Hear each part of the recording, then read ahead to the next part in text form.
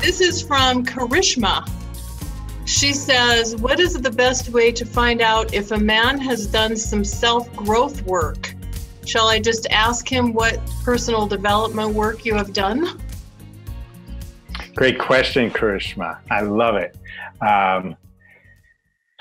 Yeah, you can ask, but also just, you can ask specifically, like, have you done any, introspection, or also just kind of ask questions, finding out about their history as them growing up. What kind of challenges might have they faced as a younger person? And where are they now? Have they, done any introspection? Have they done any kind of shifts and transformation from maybe any challenges that they've gone through? Could have been, and you could ask like this: what's your relationship like with your parents? Was it always that way? Do you ever have any challenges? How about with your siblings? Things like this. Have you had any fears or doubts? Were you shy as a kid? Were you, completely gregarious? And then you realize, I needed to be more listening than just so outward. Those, again, like kind of Ken was saying earlier, like ask direct questions. You'll get direct responses. So you can ask directly or kind of in and about to get to know their history. Yeah, and this is an interesting one too, because a lot of the clients that I've worked with, and I'm sure that several of you have worked with, have done a fair amount of self-development work over the years. And I don't know if for all men that's as much of a thing. I know there are men out there that are involved in it for sure. But I will say some of my clients have invited men that they're dating to kind of participate in these kinds of things. And it's been a real bonding opportunity, an experiential thing for them that has brought them a lot closer. So if a man is open to that, even if he hasn't done a lot of that on a formal basis previously, maybe you don't want to just, write him off. That's all I'm saying. Just adding that. Yeah, definitely. And I would say too, for guys who haven't done the self-help passage or that kind of thing, that doesn't mean that they haven't looked and explored and done growth in themselves. So watch the lingo, because you might find that you don't necessarily have to use the self-help kind of lingo. Just ask, how have you transformed, or what's happened, what's changed? And I will say that, being involved in some men's groups, that men, as again, traditional guys, they love that opportunity to get together with other guys to finally, they feel like someone's listening to them. So take that, in that sense, Karishma, invoke your desire and intention to ask questions to really get to know him. And that's going to be an incredible attractant, because whether he's done this kind of work or not, there's probably a part of him who wants to get shared and share his experience and care for that. So it's a great question. Yeah. Thank you so much, Cary. All right, Ken, you're up. This is from Wendy. And she says, how do you screen men who are truly emotionally available and separate them from the men who say or even think they are emotionally available? Before you answer this, Ken, I just want to say, and this is a second part to the question, and maybe all of you have an opinion on this. I kind of think this emotionally unavailable term right now is kind of overused. Like, it's just a thought. So answer the question and we can explore that too. Okay, great. So Wendy, this is maybe the number one question in America right now, from women about men. Mm-hmm. And obviously the biggest one is watch what he does, not what he says.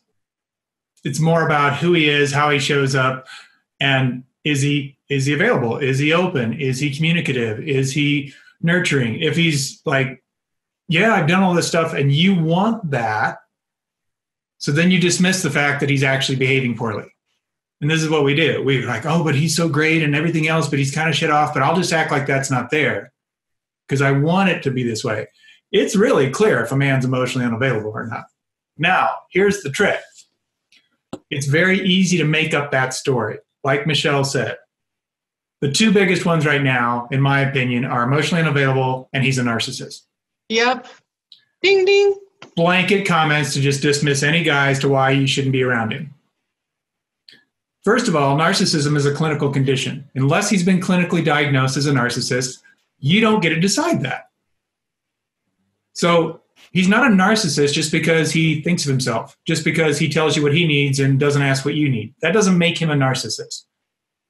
So I wanted to put that out there. Same thing with emotionally unavailable.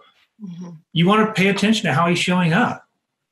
It's so easy to make up the story because otherwise he's really great, but he's kind of doesn't, show any emotion or he won't open up to me.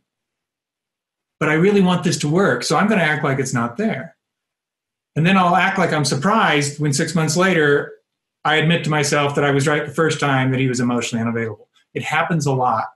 And it's because of our desire to be in partnership. So my advice is really pay attention to what's showing up. It's interesting because Cary's comment about, and the question he was answering about self-help, right? Have they done self-development? I would venture to say that 99% of you really don't care if he's done self-development. You want to know what are the qualities you're looking for that represent that to you, and then look for that. He can tell you he's read 27 books. It doesn't mean he lives it. It doesn't mean he applies any of it. So the better question to ask is not, has he done self-development? For you, be going, what am I looking for? What are those qualities? So it's the same thing with emotionally available. What are the qualities I'm looking for? Because I could ask a dozen women and they would all have different answers as to what emotionally available is. So you need to identify it for yourself. What's that? What am I looking for? What are the qualities? What are the behaviors? What are the characteristics? And then you check in. Not is he or isn't he this, but how is he being that? Be open to possibilities because he could be doing it in a way you never even thought about. And you're like, wow, he's really open like this. I never even thought about that, but that's a really cool way of being open. I like that. It opens the possibilities because really all you care about is that quality. It's not about, did he do this work or is he into this box that I've just created saying this is what emotionally available looks like. So check in for yourself ahead of time. What are the qualities I'm looking for in a partner? How do I want to feel when I'm with them? That's really the payoff because Mr. Right is not a person. It's a feeling. It's how you feel when you're with that person. He could check every other box, be the most handsome man in the world, be worth millions of dollars, want to fly you around the world and wine and dine you, and you feel uncomfortable with him the whole time. Doesn't matter. Now, you cannot dismiss that. I actually worked with a woman who was married to an A-list guy in Hollywood, all this stuff, and she was literally breaking down. Her health was going to hell because it was so out of alignment with her. But she had this vision since she was a little girl that she was going to marry an actor. And she did. And it literally trashed her life because she wasn't paying attention to the feelings, the emotions that were necessary there. So when you're looking at this, you really want to look at the qualities. It's not about some title of emotionally available or self-help. It's about how does he show up? How do you feel in his presence? Yeah, that was really well said, Ken. And I just want to say also, I think we have to be really careful about making hasty judgments like first dates and second dates, because I really think you need to see how someone shows up over a period of time. Patterns and getting to know someone is what really tells you who they are. And I think if they talk about themselves nonstop on a first date, that doesn't mean they're a narcissist. That might mean they're really nervous. Just saying. Yeah. So we have to be careful about the hasty judgments. Okay, Dave, you ready to go? That one or another question? Because I have a thought on that too. Okay, share your thought, and then I have a new question for you.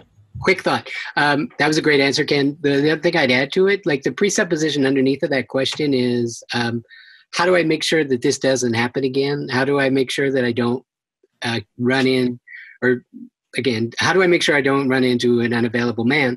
And then, so underneath of that, I suspect it's not the first time. And so my question that I usually turn it around is, if that's happening once, twice, 3 times, 4 times, the question then has to become, where might you be unavailable? So that's a really good turnaround, because a lot of times a lot of people don't realize you're co-creating every single relationship that you ever have. You're bringing at least 50% to it. They are too. So if this is something that continues to show up, it's something for you to look into as well. not just look for it in other people. I just wrote a book about that. So patterns are really important. Thank you, Dave. Yeah. And thank you, Ken. All right. So, Dave, I have a new question for you. Okay. This is one we get a lot. This is from Luana. She says, what is up with paying? I've gotten good and bad reactions from both, offering to pay and not. Oh my gosh. Yes. We have had this one come up a bunch of times. Yeah. One of the things, I actually wrote a blog on this a long time ago, and I said, the idea is basically paying is a symbol or a representation that a man can protect and provide for you. Paying for a meal is literally the act of providing for you. And so one of the ways that I like to do it is you don't have to assume that everyone knows that, because they don't. So I wrote this blog and I said, basically you could say, I read this blog one. You could say, if you finish dinner and the bill is still sitting there and no one's reached for it, you can actually ask the question, what did you want to do about the bill? And they can figure out something, or offer something, or say, oh, I've got it, don't worry about it, or we can split it or whatever.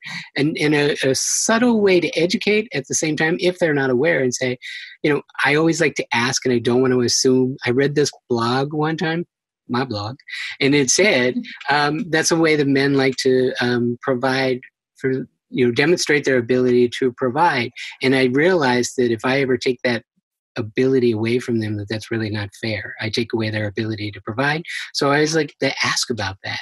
And so what we've done is we've educated them, given them the opportunity, and then they can take it back and decide to do it. But I think it's kind of stealth, because some people aren't aware, some people might not think of it that way. So I think it's just a great way to kind of be okay with whatever happens, but you just kind of put it out there, and you might just educate someone along the way and get them to think about it in a different way. I like that. Thank you. That's great. It's a lot more graceful than trying to pull out the wallet without trying to pull out the wallet Right. out of your purse as a woman. Should I, shouldn't I, should I, shouldn't I? So I think what I also like is that it's elegant and it kind of assumes the best about people. And I think that's why I kind of liked it. Mm-hmm. Thank you. Yeah, very, very nicely done.